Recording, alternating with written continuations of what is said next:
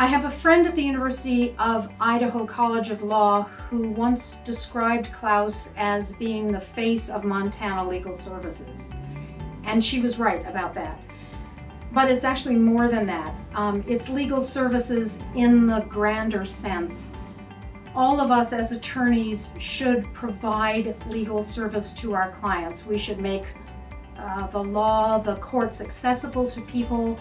We should explain what's going on to our clients. We should listen to them, and we should help them. And Klaus certainly does that with his own clients.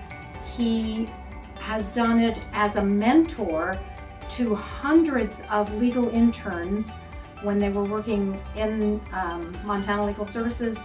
He's also done it to hundreds, or teaching hundreds of law students at the University of Montana, both on the faculty, working in the clinical program, and teaching the negotiation skills that these students need. There's only a handful of Montana attorneys who do not have Klaus's fingerprint or thumbprint on them somewhere. He leads by example. He leads with kindness. It's what everybody should do. He's like the Pied Piper of reasonableness. I just think he's unique in that.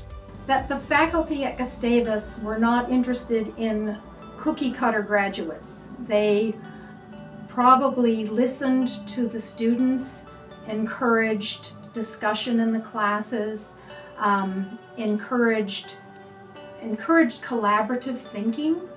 And I think Klaus has modeled that in his practice of law. He describes things well to other people, to students, to judges. He really does work collaboratively with everyone. He has a deep faith, and he is my children's godparent. He's an incredible individual, and he is a credit to Gustavus. He's just wonderful. And Karen's right there in lockstep with him too.